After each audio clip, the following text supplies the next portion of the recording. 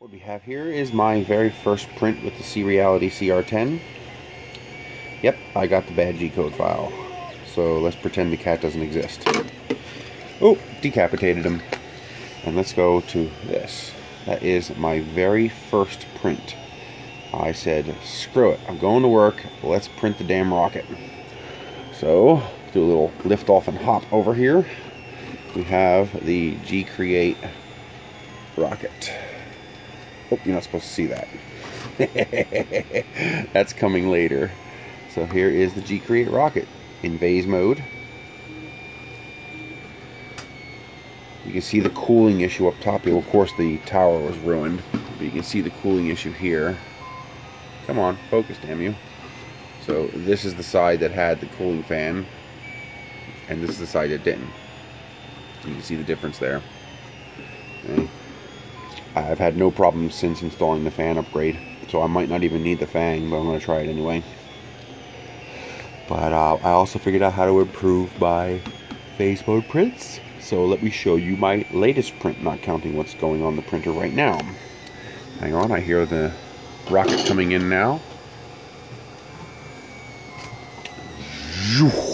Oh yeah! Now that's a rocket. Go big or go home. Isn't that what they say? That is 390 millimeters tall, and it came out spectacular. It is absolutely perfect. The surface is perfect. There are no perturbations at the higher Z heights. No issues whatsoever. The point is crisp. Come on, focus, dang it. Maybe I'm too close. There we go. The point is crisp and actually pokey. It's sharp. There are no holes, no gaps. I have a slight flaws on these two fins here.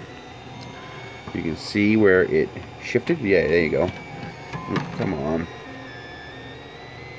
You can see where it shifted here and it shifted here. You can really see that on the end of one of these spinnerets here. There you go. I believe when this was printing that my bed level wasn't exactly perfect and that these two broke free. Because when I went to take it off the bed, I noticed that these two weren't attached. The center and this was still attached. So that's why the perturbation in the layer is here, but not on this one. This one's perfect. Look at that. Beautiful. That one was still attached. So I think what happened is I didn't have my bed level perfect. My squish wasn't quite enough, and this popped free and moved a little bit during that one layer that it printed. Otherwise, I think this would have printed perfect.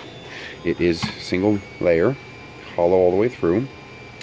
I do plan to put a rocket engine in this to make this fly. I also have G-code sliced to make a much bigger, taller version of this. I will print 390 millimeters to here, and then I have a separate nose cone, same model, stretched out another 300 millimeters to make it around 700 millimeters tall or so. Longer, we'll shift the CP backwards, which will make it easier to get the center of gravity where it needs to be without having to add so much nose weight, because this is pretty heavy as far as rockets go. I mean, it's light as far as prints go, but it's for rocketry, this is pretty heavy.